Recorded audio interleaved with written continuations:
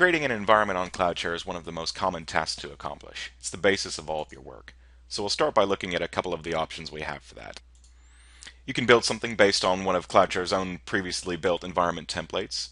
You can also base something on an environment that you've created in the past and taken a snapshot of. Or you can build something custom, which is what we'll do in this case here.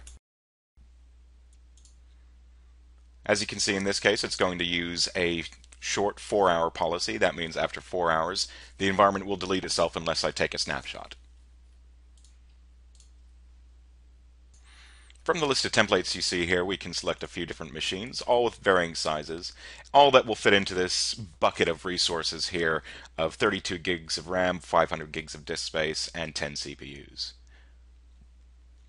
We'll select a few Windows servers, or search for something from the list as well. So we'll go ahead and save that. And as soon as we start creating that environment, it'll be ready in a couple moments here. And while that's preparing, let's look at something that we've used in the past here. This one I just created a few minutes ago, and it's ready to be accessed. From the right-hand side, we have all the menu options to edit the environment, increase the amount of hardware available, or edit the networks.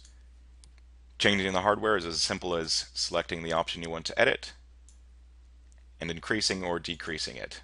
Note though that if you increase the hard drive space of a machine, you can't actually reduce it.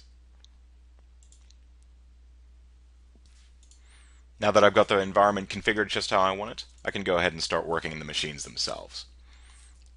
To begin working on the machine, now that it's all ready to be used, I can go ahead and click View VM or go ahead and select Full Screen RDP, and it will automatically load into that view.